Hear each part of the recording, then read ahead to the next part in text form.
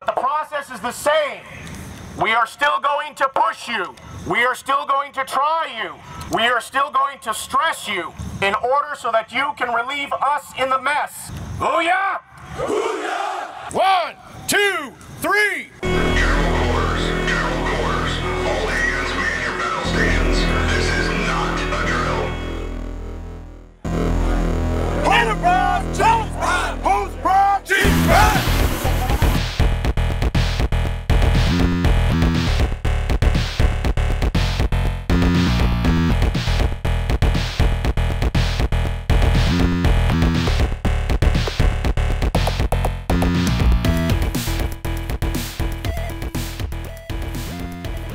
Some say they're rugged individualists who sail their own course. Others say they're the backbone of the Navy. Probably they're both. They are the Chief Petty Officers, the Chiefs. And this is their story. Today is CPO Naval Heritage Day for the selectees here. We had some Naval Heritage trivia. We did some marching, some chanting. We learned a lot about naval heritage with regards to the battleship itself. A lot of people that are here today with me all came from different walks of life, different backgrounds, but to come together to accomplish one goal, which is to make Chief, it's a big deal, and it's a time to be proud of that accomplishment. The purpose of today is to show our future chiefs some of the history and heritage, where they came from, why we do some of the things we do. We've seen origins of the uniforms to the history of this ship, what it was like then compared to what it was like today. I think with anything you can learn a lot from history.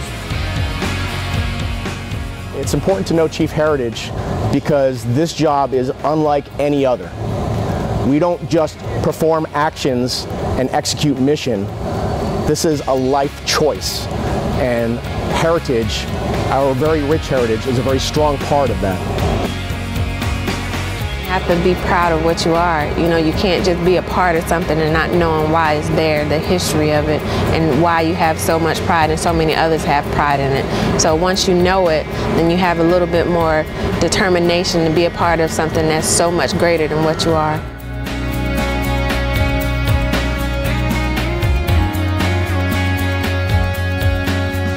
If you don't know the past, if you're not aware of the past, you can really hardly face the future knowledgeably and effectively. Chief Select should be willing to try. Everybody's different. You have some that are strong and open and outgoing, but every Chief Select has to be willing to try so that they can learn new skills and so they can succeed outside of their comfort zone. You do not yet know the influence you will have as a Chief Petty Officer in the United States Navy. But I'm here to tell you that it is not only how you're going to influence the sailors that work for you. It's how you're going to influence your fellow chiefs, how you are going to influence the officers that are appointed above you. You have a tremendous opportunity to exert leadership. What an achievement. I'm so proud for you. I'm proud of you. I hope you're proud of yourselves for doing this.